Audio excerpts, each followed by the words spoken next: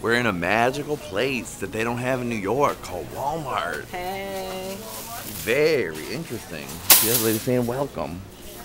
And we're hunting for an elusive Maxine Ennis.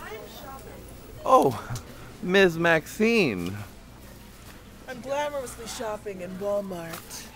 Only the finest boutiques. Of course. Oh, look at your new nails. I know, aren't they lovely? Beautiful. I wish you had gotten fake acrylic tips. Oh, Johnny, it's so painful. Okay, Now here's a big label, Puritan. Linda, do you wear I Puritan? need 10 minutes. I need to get some stuff. From Puritan. Well, you go, girl. Lots of busy shopping. There's one thing I enjoy. It's Men's. That's how you pronounce that, right, Linda? Men's? No, yeah.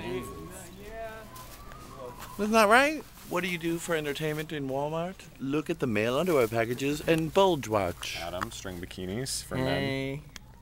That's a very chaste bulge. It's airbrushed. Very That's chaste. to exist bulge. That's for sure. I want to see detail. Retailers take note. Hey Johnny, how you doing?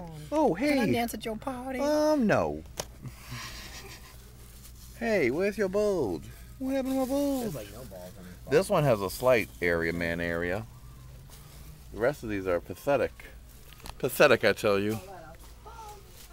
I am lost at Walmart. I really don't know where I am, and I can't find Maxine or anybody else.